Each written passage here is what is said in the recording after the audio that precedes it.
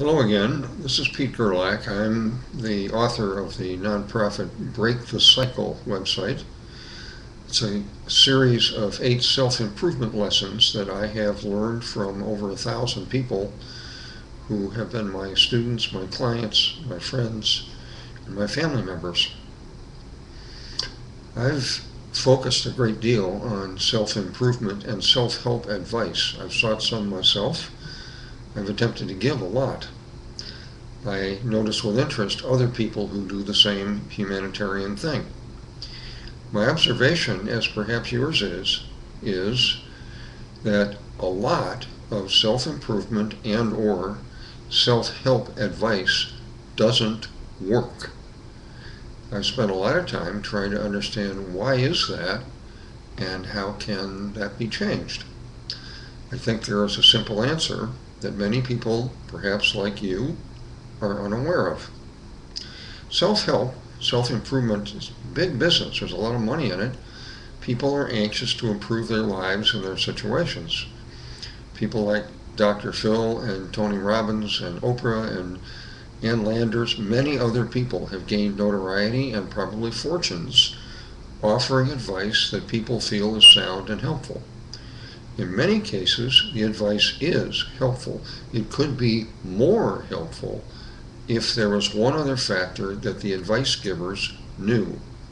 Most don't. What is that? Have you ever sought self-help? Do you know people who have? You ever tried to become more assertive, quit smoking, lose weight, become a better leader, think more positively? Have you ever tried those things? Did it work? I hope so. If it did, congratulations. If it did for a while and then you slipped back into the old way, there's a reason. Once you are aware of this reason, you can then improve your life and make it stick.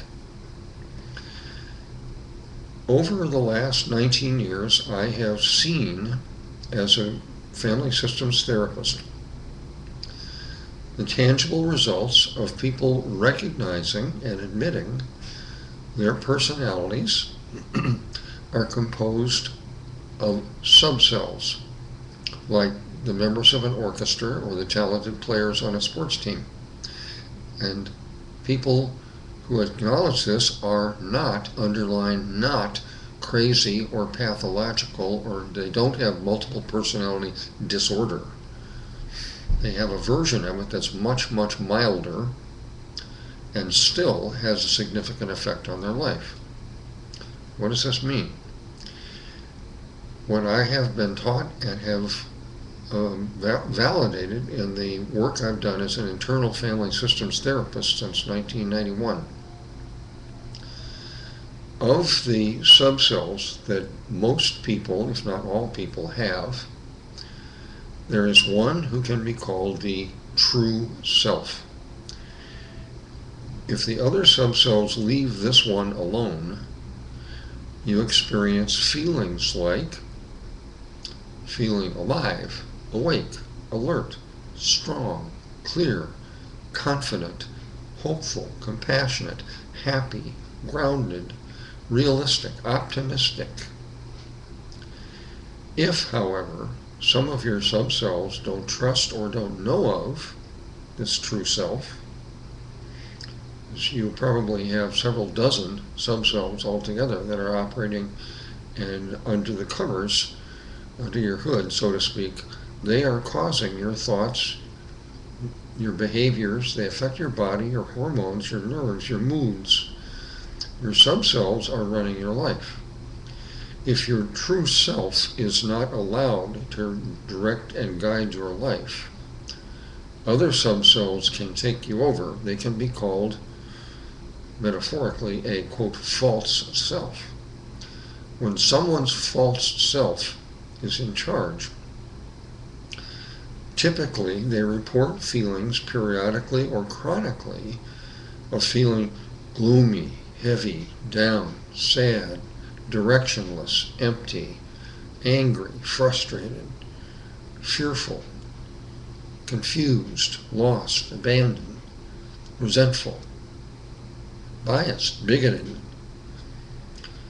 These are common symptoms of a personality that is split up and managed by inept but well-meaning subcells that don't yet trust the true self. I have never witnessed, in the 20 years that I've studied human behavior, self-help, self-improvement, and done therapy with and for people, and experienced it myself, I have never witnessed one self-help guru, self-improvement instructor or champion, some TV personality, author, producer, not one, acknowledges the reality of personality subcells and the dominance of false selves. Their good advice will fail because, while the advice may make intellectual sense, and you would say, yes, that makes sense. I should work out more. I should get more sleep. I should eat less fat, etc. I should balance my checkbook.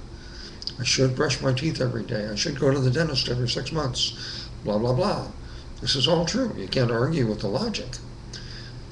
However, just as the best of New Year's intentions fail, false selves will predominate. If you don't know about your false self, you can't change that.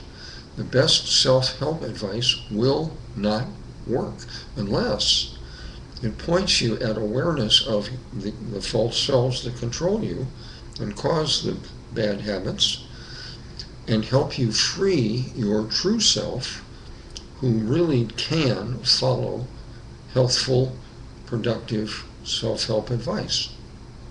So,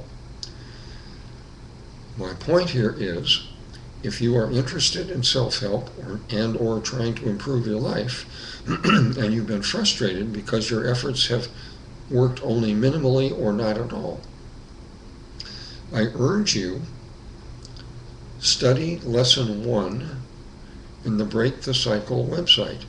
It is free. I'm not selling anything except awareness.